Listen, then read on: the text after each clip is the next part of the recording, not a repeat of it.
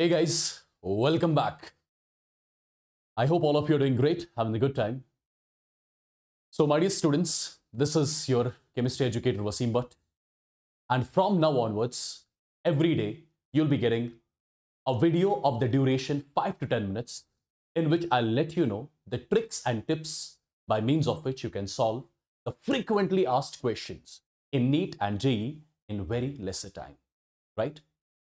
So the topic which I have chosen today, that is the trick to find whether the isomers are the chain isomers or positional isomers.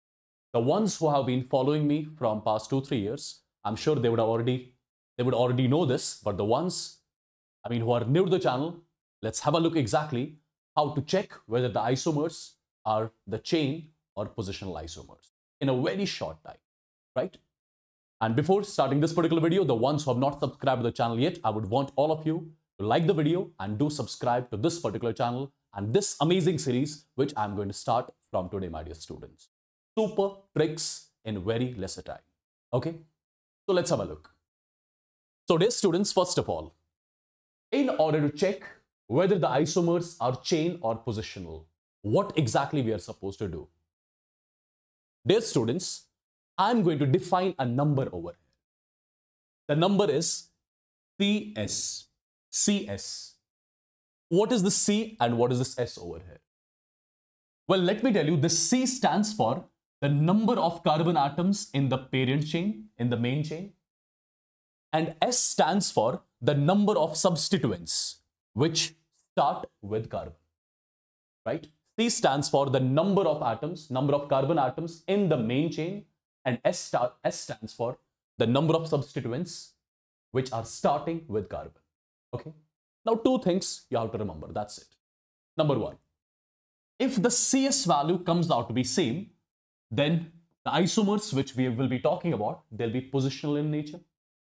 If the CS value comes out to be different, then the isomers which will be under consideration, they'll be chain.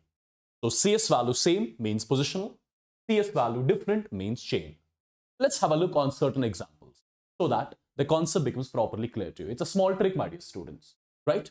Have a look, people. Understand properly what I'm going to say. Over here, I've taken few examples. So first of all, these are the two molecules which we have. I have to check whether these two are chain isomers or positional isomers. So what exactly I'll be doing first of all? Let me start the numbering over here first. This is carbon number 1. This is 2, 3, 4, 5, and 6, right? So how many carbon atoms are there in main chain? 6 carbon atoms. So C value is 6. Is there any substituent? Yes, I can see there is one substituent, that is CH3 here, right? This is the substituent. Is this particular substituent starting with carbon? Absolutely, it's starting with carbon, right? So 6 carbon atoms in the main chain and one substituent starting with carbon. So CS value over here comes out to be 61. Now look at the second one.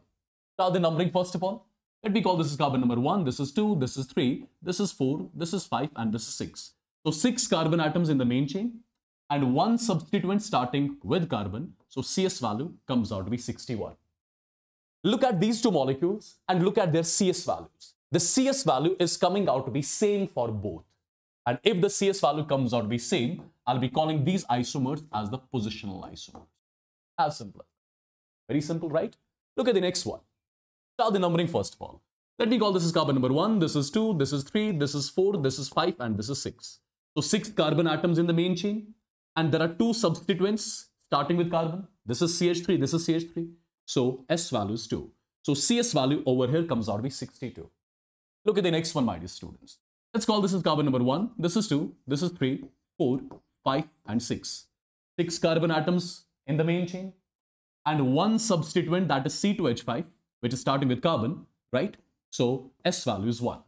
So look at the CS value for these two molecules. The CS value for this particular molecule is 62 and for this one it's 61. So CS value is coming out to be different, and CS value different means chain isomers, right? So these two are chain isomers. Look at the next one, dear students. Let's call this as carbon number 1. Let's call this as 2, 3, 4, 5, and 6, right? So 6 carbon atoms in the main chain. There is no substituent, right? So S value is 0. Look at this one. 1, 2, 3, 4, 5, and 6. 6 carbon atoms in the main chain. There is no substituent over here, which is starting with carbon, right? So CS value, again, it is coming out to be same. And if the CS value is same, I'll be calling these two isomers as the positional isomer, right? Let's have a look on a few more examples so that it becomes properly clear to you, right? Look at this particular one, my dear students. Let me call this is carbon number 1, this is 2, this is 3, this is 4, this is 5, and this is 6.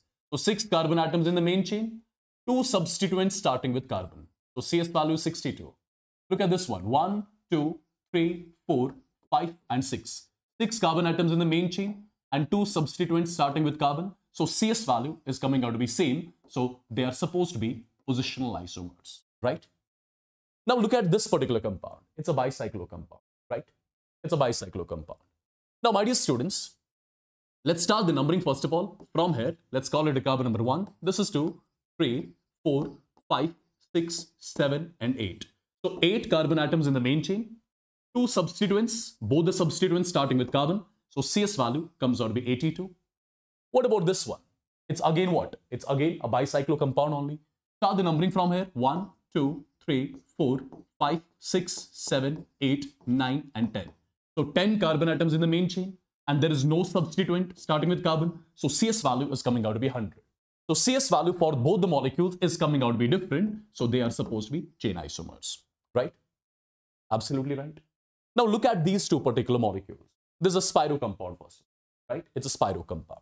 Perfect. Let's start the numbering first of all. Let's start the numbering.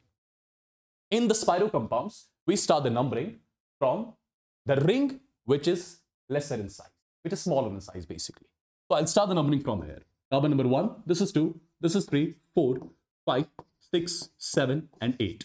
So 8 carbon atoms in the main chain. There is no substituent which I can see over here. So CS value is 80.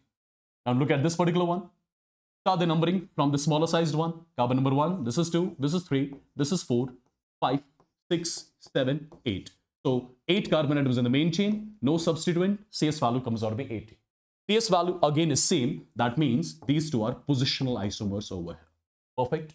Now, my dear students, I'm giving you one question as the homework. That is a question which is already mentioned over here. Do let me know in the comment section of this particular video whether these two isomers are exactly the chain isomers or positional isomers. I hope you actually liked this particular trick, right?